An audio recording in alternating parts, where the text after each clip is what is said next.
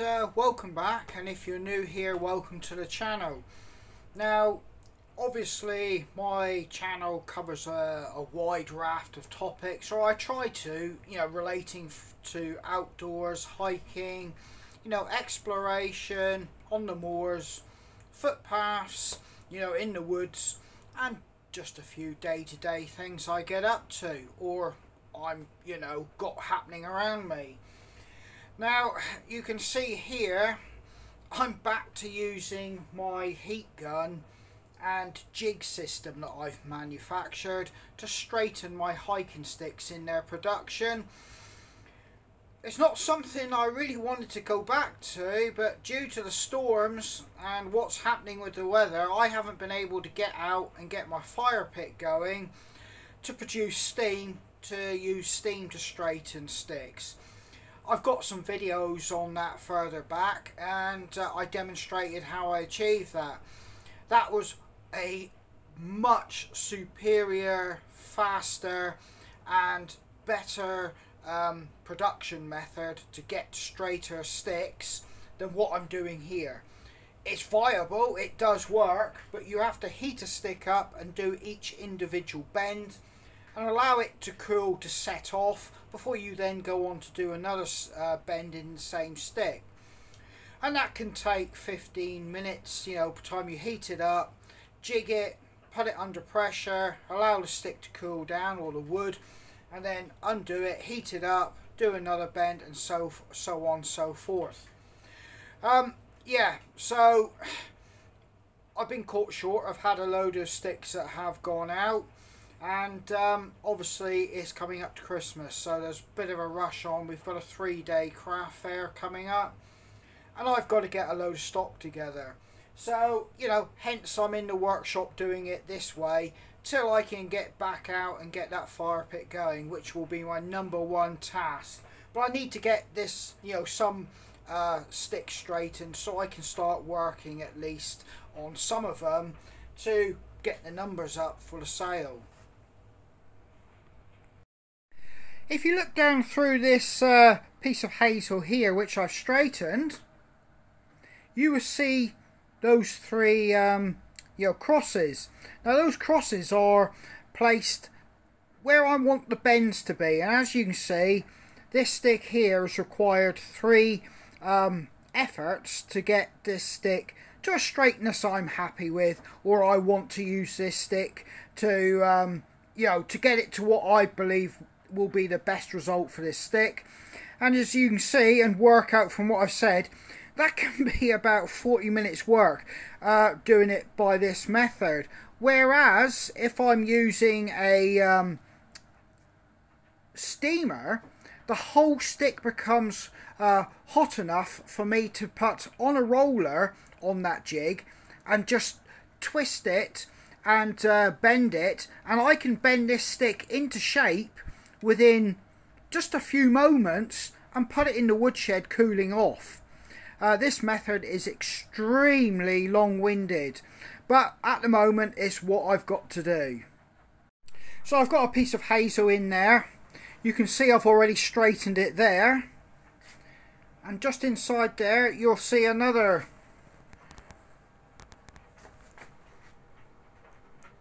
cross there, and I've got the pressure being applied below the cross to straighten it.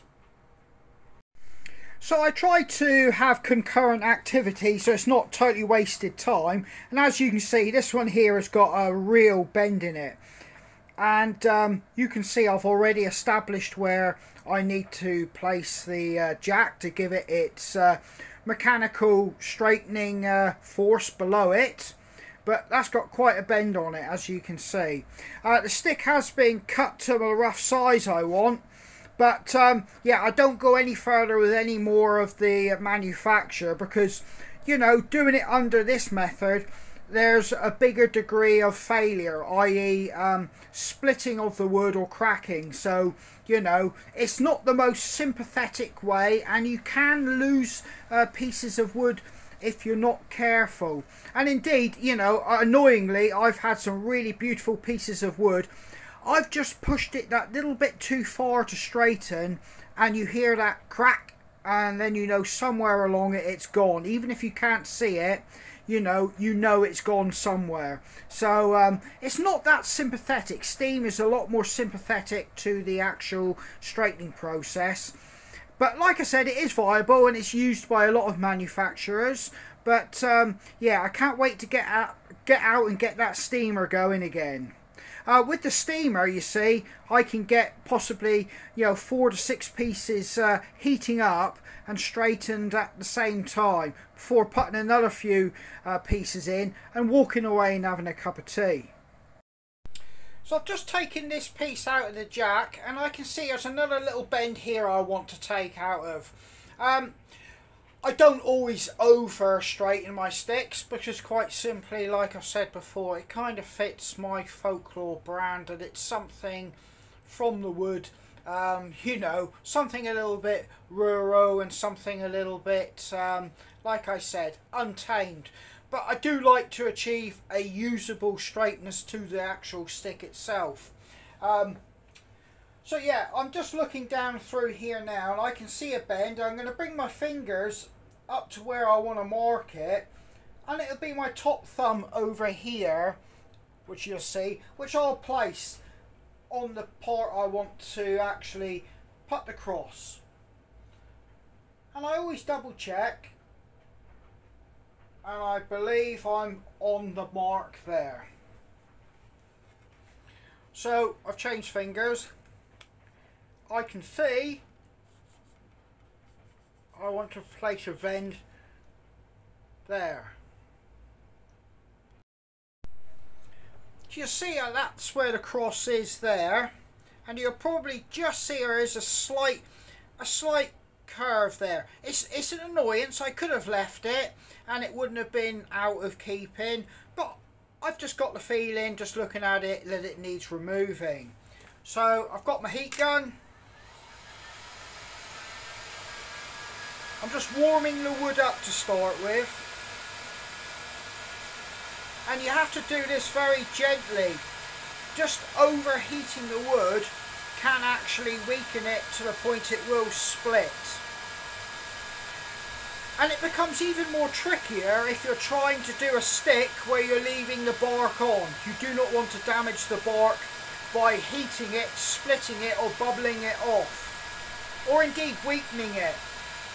But these sticks here are going to be stripped of their bark, so I have the luxury of not worrying about the bark too much. But as you can see, I'm just working it round to get some initial heat into that wood. And from here, I've got a little bit of a race against time. Right, I've got it warm. I don't want it to lose its residual heat. I've got my protection underneath. I'm going to place it directly under the cross. I'm going to slide it in on top of the jack. Get it central. And then I'm going to put my other protection on the actual side pieces of the stick. They will carry some of the load as well, so they will need protecting. There. Get the next one. You don't want to crimp and damage the pieces of wood either side. So with that in position, I can now start getting some of the jack wound up and started applying some of the pressure. Just making sure none of my plastic sleeves aren't biting into the wood. I can then start bringing up the actual pressure on the jack. And you're always looking down the actual stick itself, trying to align everything and trying to apply the pressure so you get the bend either way you want it as well. Right, I've just got some pressure on it there, and I'm just going to put a bit more heat directly over the cross. Not too much. All I'm doing now is transferring some more heat into the wood to allow it to become more elastic in effect.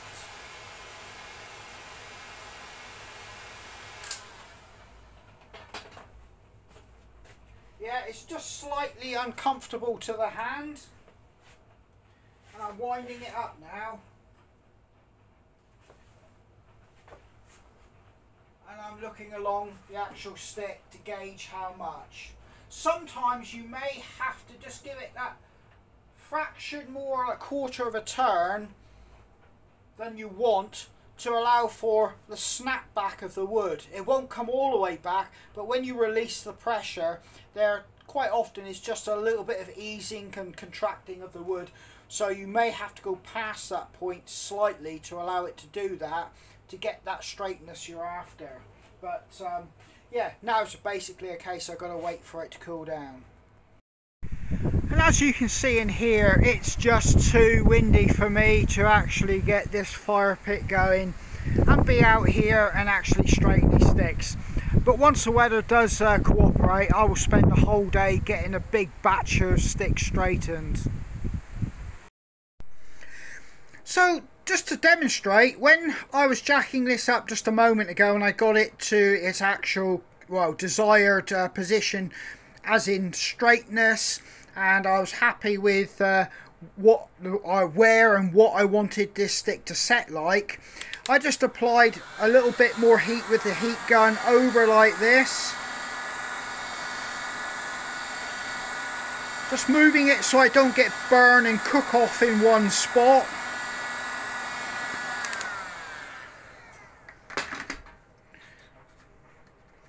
Just touch it to see if it feels just slightly uncomfortable to the hand. Always be careful, health and safety and everything like that. You don't want to burn yourself.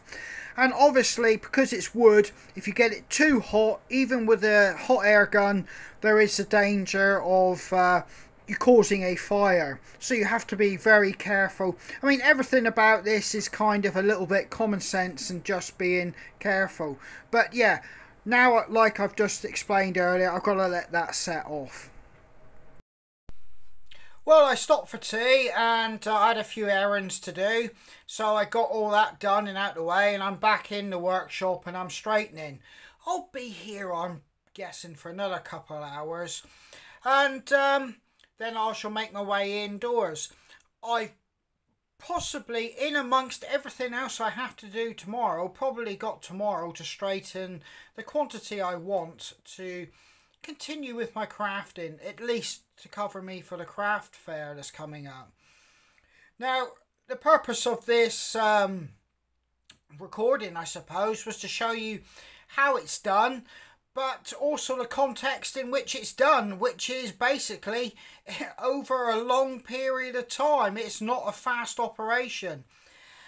And also, it's demonstrated to me, now I've run out of stock of my blank sticks, which are the ones already pre-straightened, so I can go straight into a crafting situation, that I need to pull my finger out, and when there is good weather, just get a load of these blanks ready so I don't have to be doing it this way again.